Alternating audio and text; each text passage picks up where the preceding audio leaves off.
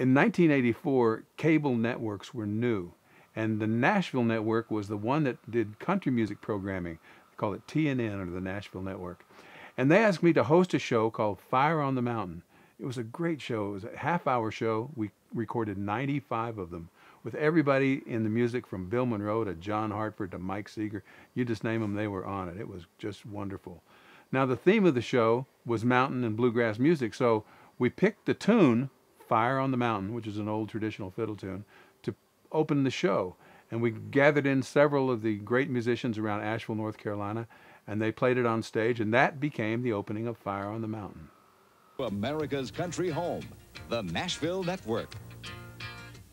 Little Indian rose cross, Edna Rock, Arkansas, fireman run, boy.